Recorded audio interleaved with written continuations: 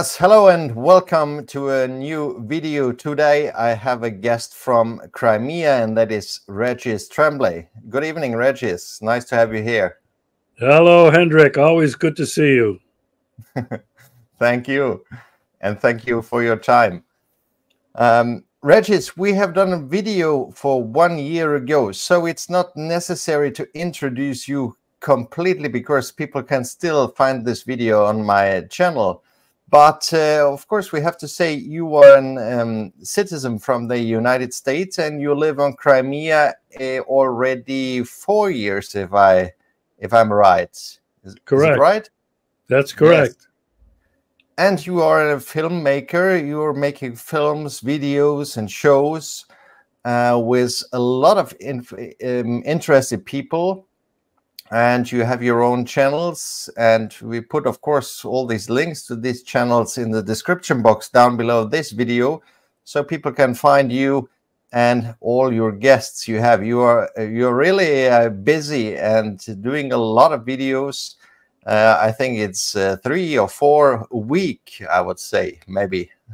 Is it right? Yeah, sometimes more, Hendrik. Okay. There's so much going on in the world, and so many people have very interesting comments and observations that it's keeping me busy. Yes, yes. But you have to have the time for this, and you have this time because you're doing this professionally. So that's really good. I'm also retired, and so I have all the time in the world to do what I want and what I like. That's right. That's right.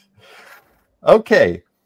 Today I want to talk with you about the situation on Crimea. As you know, of course, you are following Western media as well.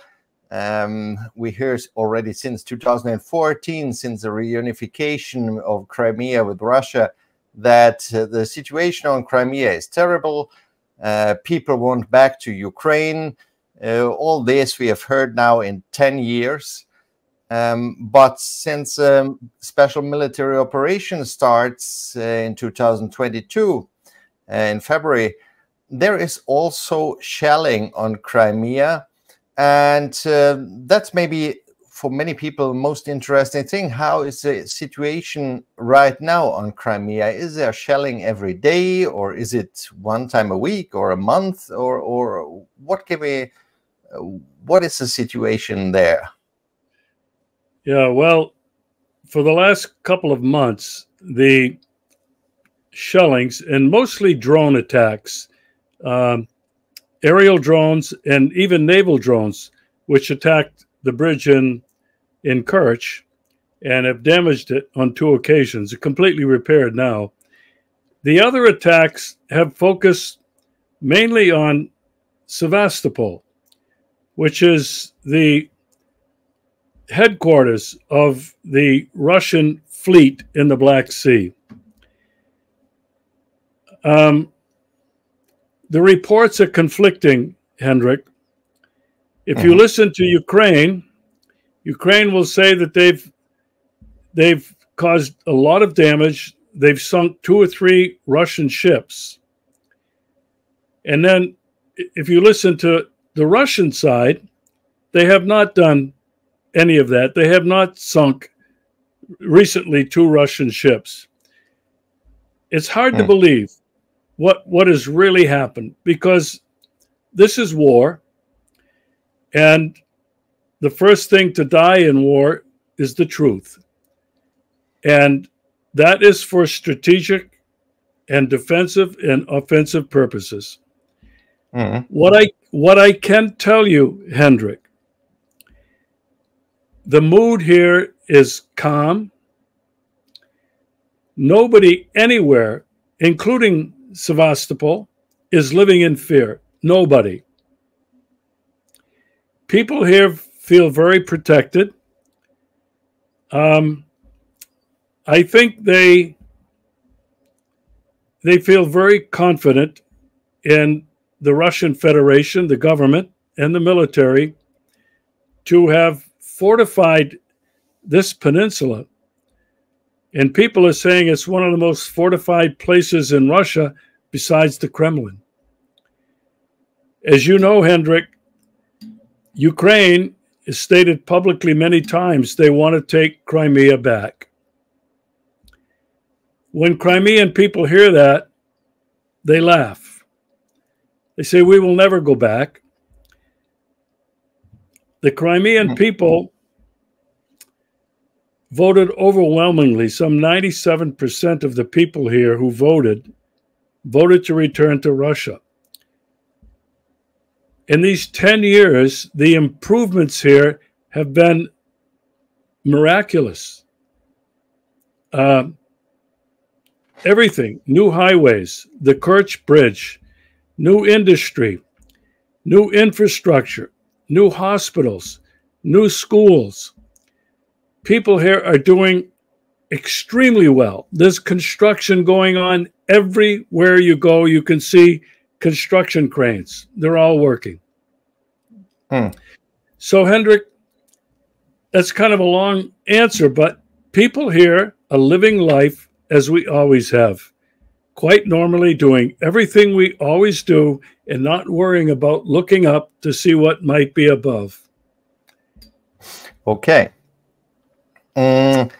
There was a leak 2 or 3 weeks ago from 3 or 4 German military generals who had an online interview or an online conversation about how to destroy the Crimean bridge with German delivered missiles.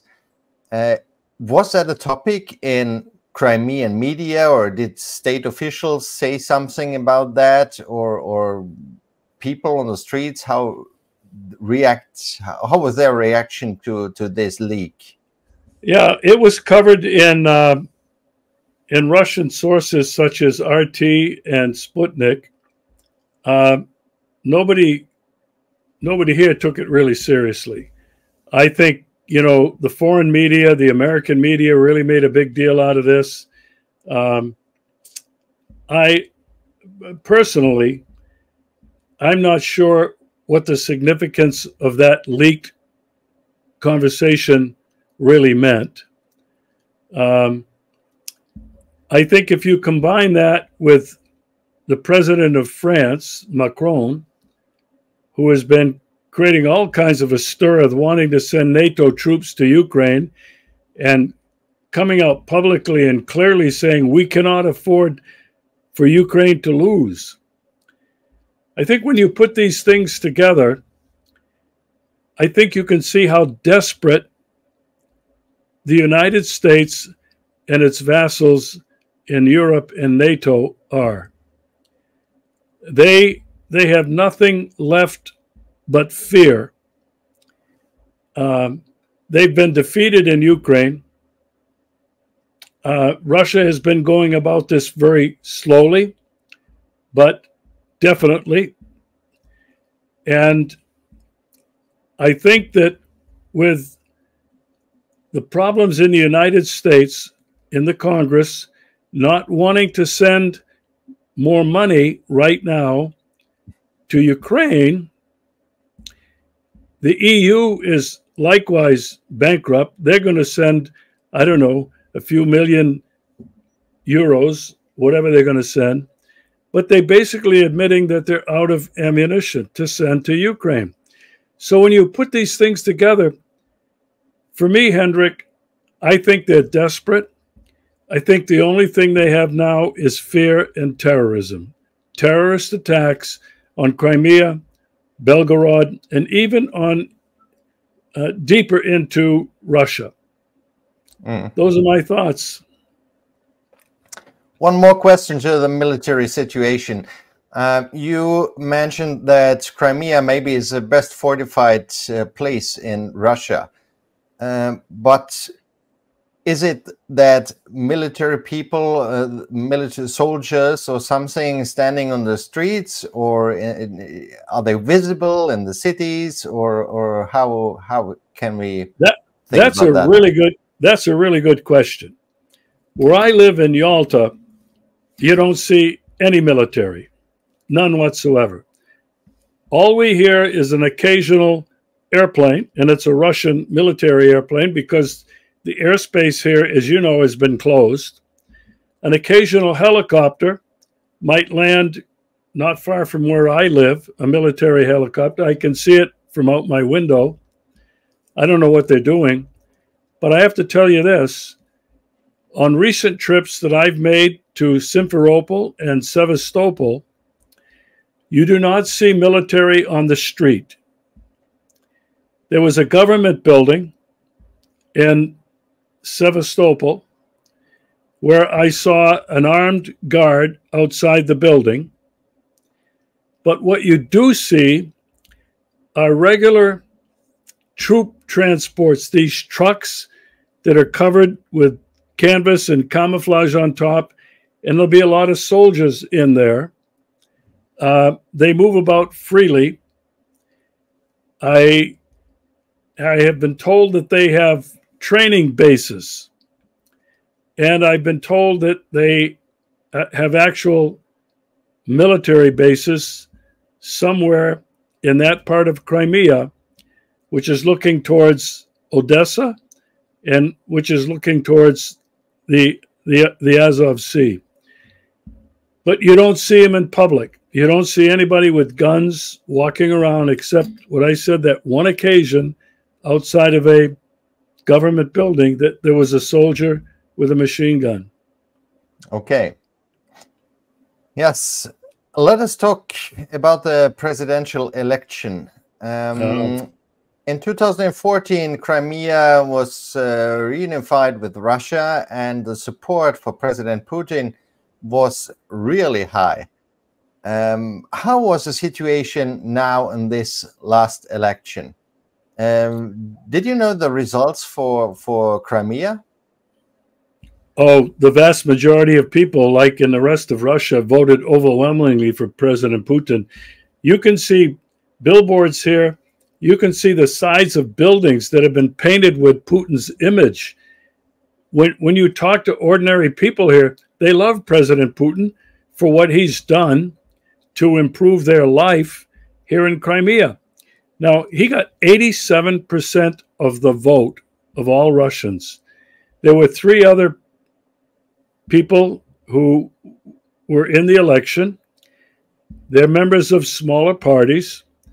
They are real and viable candidates, but they have nowhere near the support that President Putin had. For me, and I've said it several times, that election was a statement about the unity of the Russian people, given not only what's going on in Ukraine, but given the stated goal of the United States of America was to inflict a strategic defeat on Russia.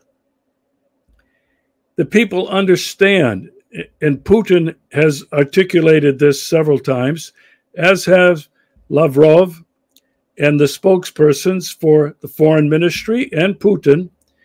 They understand that this is a war of the United States of America, whoever is controlling that, against Russia. And so that election was a statement that showed the unity, the resolve, the determination, and the confidence they have in President Putin, who's now going to begin a new term. Unprecedented in Russia. And so the people are confident in him. And I think that that was a statement to the rest of the world, including the Western world, that the people are united behind their president, although that is not how they portrayed it. I think in the rest of the world that is friendly to Russia, and that means the majority of the people in this world and the governments, the countries in this world, are happy that President Putin was elected for another term. I think so too, of course. Regis, you have lived your whole life in the US, and I was living in Europe all my life. When you talk about the unity of the Russian people, How would you compare this unity to the unity of people in the US or in Europe? Well, I can't speak personally for Europe, but I have lived most of my adult life in the United States. I've traveled extensively. I studied in Rome for 4 years and traveled throughout Europe. And that was back in the late 60s and early 70s. But what I can tell you about the United States, it is a country that is so divided, deeply divided over so many issues. I cannot recognize the country of my birth today. If you look at the two political parties, they pretend to be against each other, but they're really together. On when it comes to war, when it comes to foreign policy, they're one and the same. But the people in America, if you look at this upcoming election, are so deeply divided between Joseph Biden and Donald Trump. The two of them basically are one and the same. But the way they've been presented to the public is that Donald Trump is a danger to democracy. He's a madman. And if you elect him, everything is going to be bad. We're going to lose our freedom. And then I believe there's a majority of the people in the country that have no longer confidence in Joe Biden. His approval rating is less than 40%, maybe closer to 20%. The reports that come out daily that he doesn't have it together, continually making gross mistakes, not knowing where he is, confusing countries. And this is supposed to be the most powerful person in the world. And this is what America has to choose from in this upcoming election this year. People are divided over immigration. People are divided over religion. People are divided over LGBTQ, transgender, sexuality. I cannot believe the state that the United States is in today. I have said for a long time, the United States has lost its moral compass. The United States has given up its traditional values that most of us grew up believing in: God, country, family, the traditional values, religion. When I was growing up, everybody was participating in Christian religions, Jewish faith. I never saw much of the Islamic faith where I lived and in other parts of the country where I lived, but there was no animosity at that time. Today, those divisions are so deep. I'm terribly disturbed about the state of the United States of America. It is not united. They're spending over $1 trillion a year on war, endless war.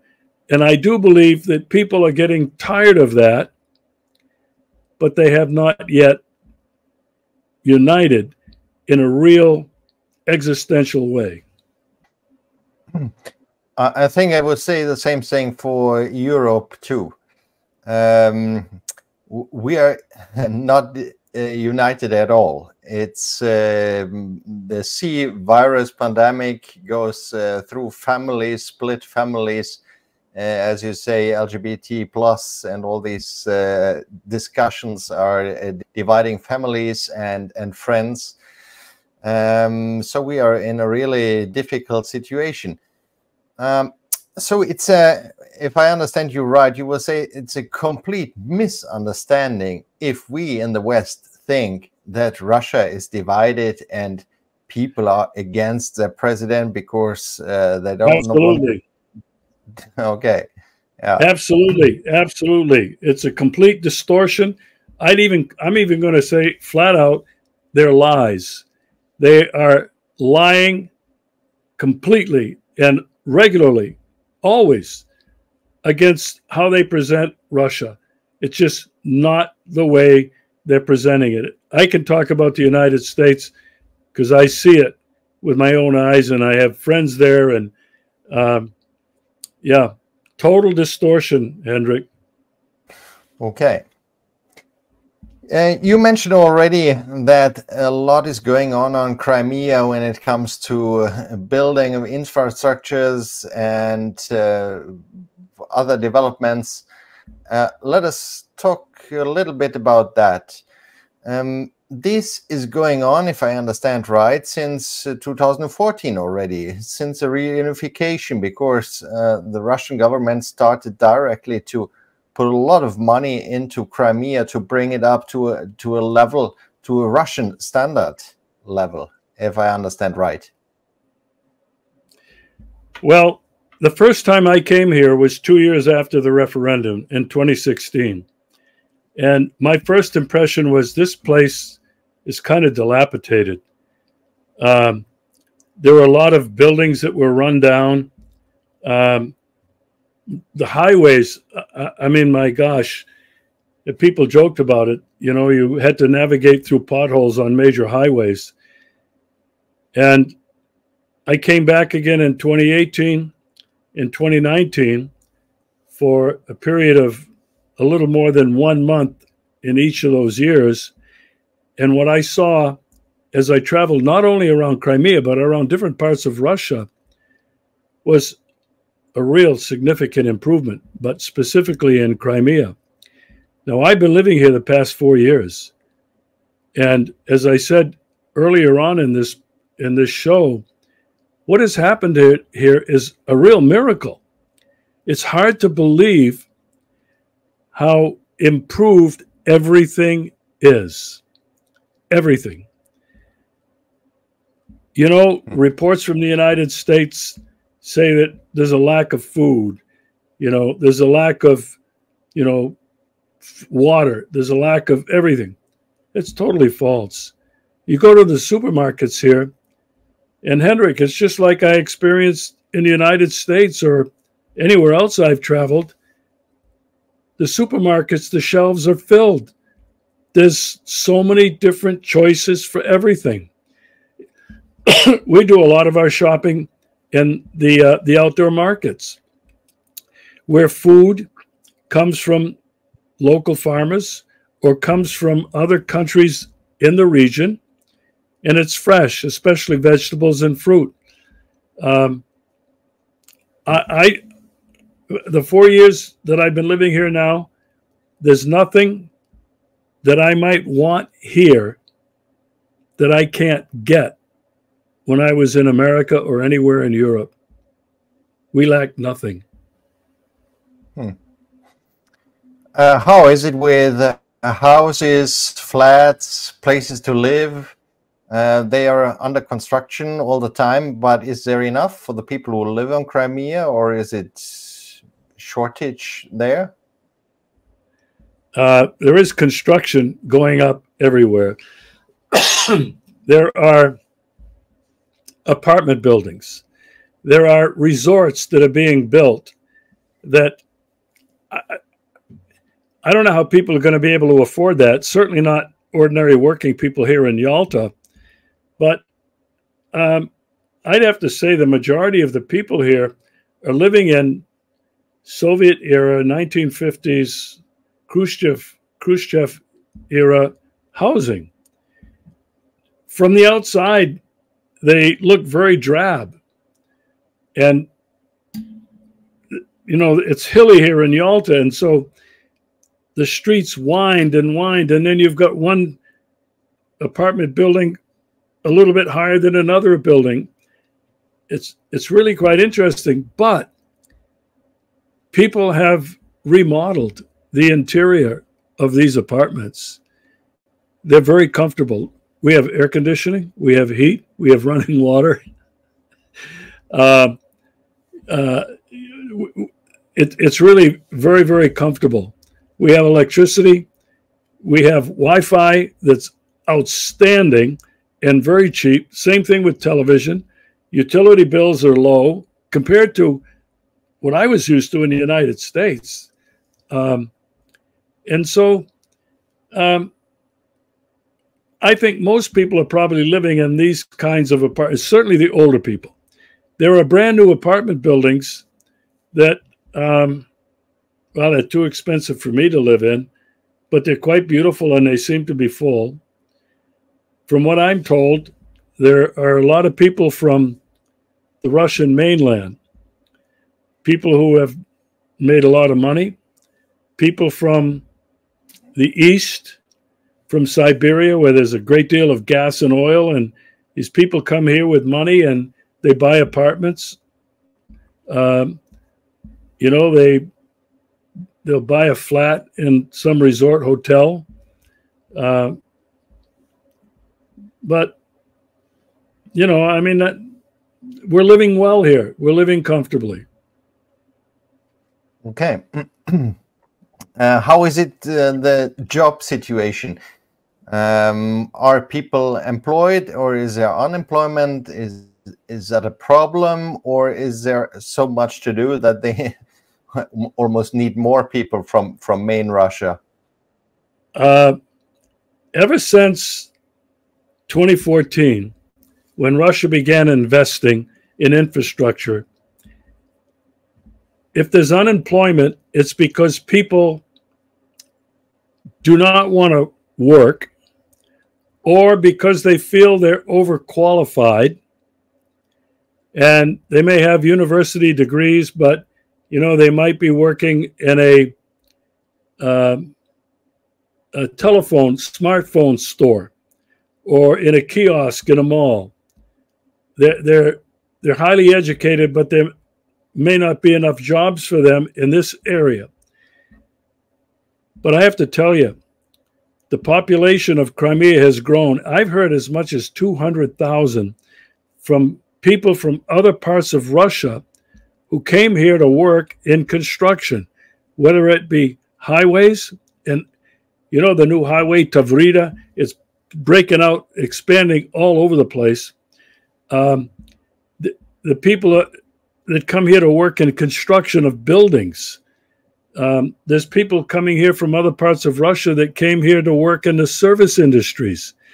And so this is part of this economic boom has meant an increase in population. So let me add this.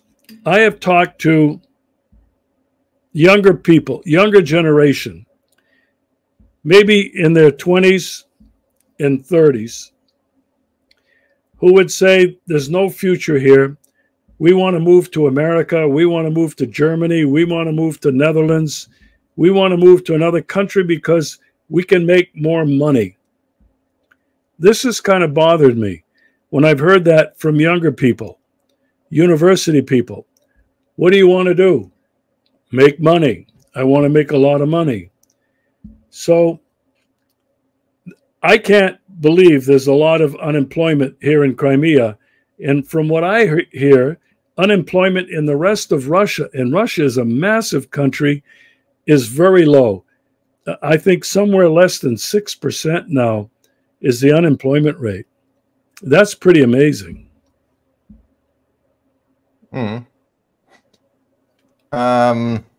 What do you recommend to these young people when they ask you what to do or how to come to US to earn a lot of money? I tell them, don't even think about going to the United States. I tell them, and I do meet with a lot of university-age, college-age young people, and they have a hard time believing me as an American, saying, no, you don't understand. The United States is not what you think it is. It's not what you see on TV. I said, what you have is an enormous country with tremendous opportunity for growth and development. You can find work in Russia if you're willing to go to some places that might not be like Moscow. They might not be like some of the larger cities, but there is work. And I tell them, the one thing that, and it's why I live here. It's because of the traditional values and life of the Russian people, the history, the culture. You will not find this anywhere else that I know of. You surely will not find it in America. And the problem is they have a hard time believing it, Hendrik. They just can't believe that there's more opportunity here for a better life than they will find in the United States and probably Europe. Yeah, I can imagine that these Western propaganda and Hollywood films also was working in Russia all these years. And people thought or think that life in the West would be much better than in Russia. Well, I'll tell you, in the 4 years that I've been living here, I consider myself so lucky. I've had a wonderful education. I've traveled around the world. But in these last 4 years, I tell people, I don't know what it is. If it's the Black Sea, if it's the energy that's in the soil here, but I feel years younger and I have more energy than I've ever had. And the proof of that is in the work that I'm doing. I am producing incredible amounts of content. In fact, I produced over 500 films, videos, and podcasts in 4 years that I've been here. I never had this much energy, ever. Thank you, Crimea. Thank you, Yalta. Thank you, Russian Federation. So you're not considering to go back to the United States? No. No. I could not live anywhere in the United States anymore. I have children there. I would love to be able to see them. The only way we can do that is through video like this and video chats. I've told people, I really think if I had stayed in the United States, I would have died of a heart attack by now, because I was so filled with anger at everything that I was seeing that was going on in the country and what the country was doing around the world. I had seen it with my own eyes, and I was just filled with anger, and I know it would have killed me. I'm convinced I would not be alive today if I stayed there. I have friends who have not been able to leave like I have, who are either ill or they're depressed, deeply depressed, clinically depressed, and they're taking medicine, they're taking marijuana to kind of relieve the symptoms that they're feeling, that things are not good in that country. In your podcasts and in your videos, you're talking also a lot about geopolitics with your guests, and take a look in the future, how the world is divided, or what is the development of the world from a unipolar to a multipolar world, and all these kind of topics you're discussing in your shows. Is that a topic that the normal people on Crimea are interested in, or does they live their life like here in Norway, for example, or did they think about these geopolitical questions we are standing now in front of? I would say no. Most people are concerned about earning a living, supporting their families, going to church, trying to live a normal life, realizing their country is at war. They do. There's no doubt. But a few people, and maybe more than what I really think, some of the older people that I know, they're in their 70s and 80s, and they watch television all the time. I can talk to them about geopolitical things. Some of them know about BRICS, a movement towards a new world order. But I haven't found a lot of Russians who want to talk about politics. That doesn't mean there aren't a lot of Russians who are involved in talking about politics and are involved and informed in what's happening in the world. But I think just where I'm living, most people would not want to entertain those conversations. But I would like to say this. My content is not just political and geopolitical. I have been producing an awful lot of content to show what Crimea is like, Crimean life, Crimean people, and what Russia and the Russian Federation is like, primarily to the United States. And so what those videos are about are culture, literature, history, antiquity, development, incredible wine industry, which I'm particularly fond of.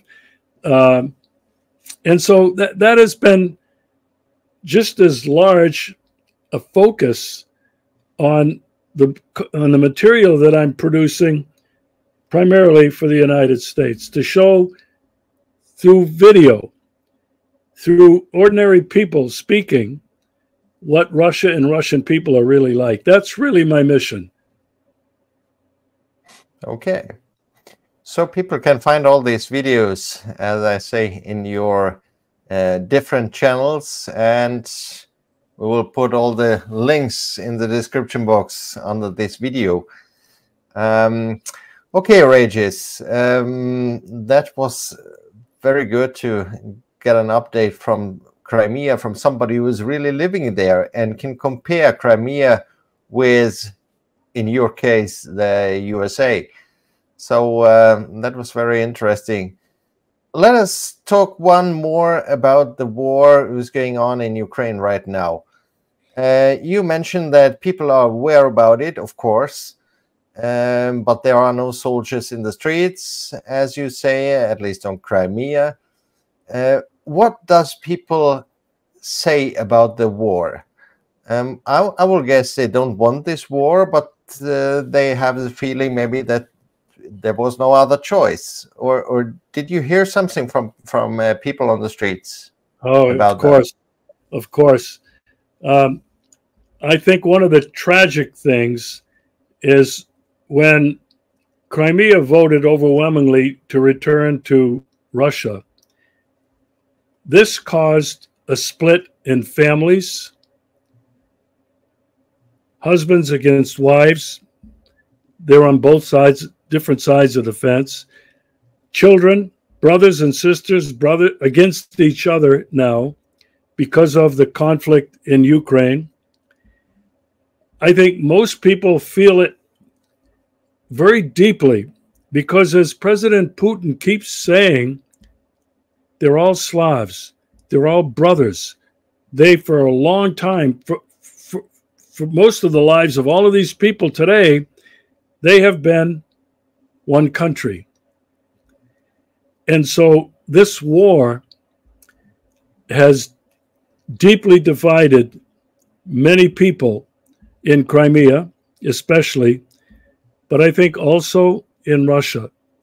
There is opposition in Russia.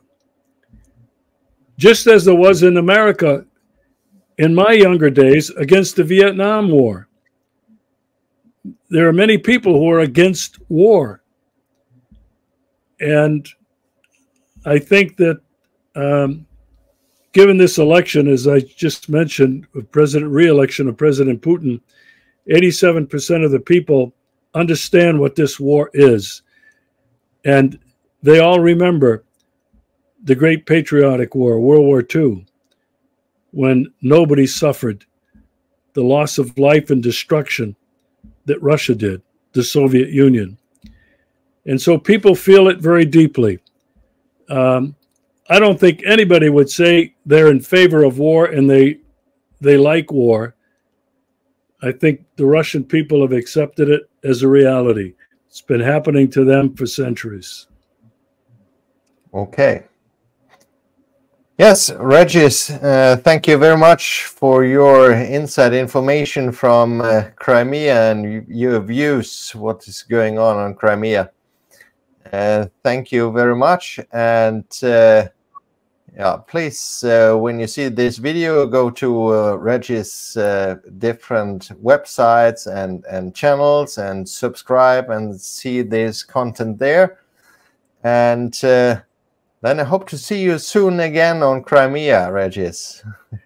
I'll be looking forward to it, Henrik. Hopefully, maybe later this year. Thanks for having me. I hope so too. Okay. Thank you very much for your time. It was a pleasure. Have a nice day. Bye-bye. Bye-bye, Henrik. Bye.